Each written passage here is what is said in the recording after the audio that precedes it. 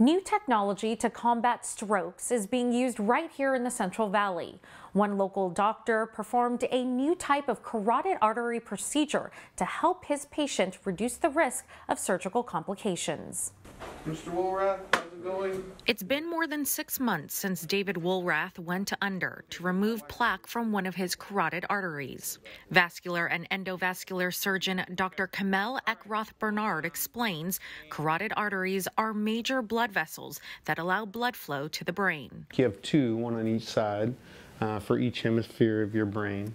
As it comes up here to the mid portion of your neck we call it a bifurcation. It's basically a split.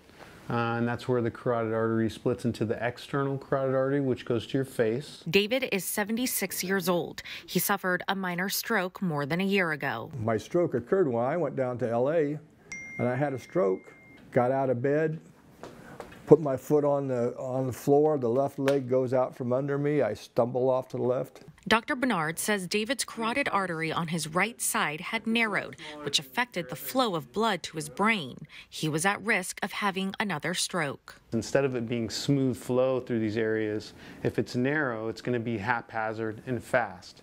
And that can lift up pieces of plaque, can go to your brain. That's how you get a stroke. David unfortunately had so much scarring in his carotid artery, Dr. Bernard decided it was best to have a stent placed in. David also was the perfect candidate for TCAR. TCAR stands for transcarotid artery revascularization. A lot of the stroke risk that's involved with transfemoral stenting has to do with coming up through the aortic arch, which tends to have plaque in it.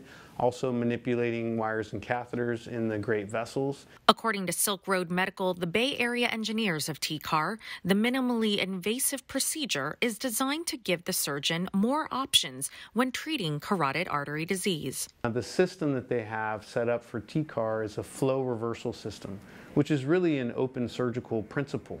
And by causing flow reversal in the brain on that side, for a short period of time, it's usually very well tolerated by patients. And this allows us to balloon very aggressively in the areas that are narrow and also place our stent, all while allowing flow reversal to happen and protecting the brain at the same time. Well, I've always had a great confidence in doctors.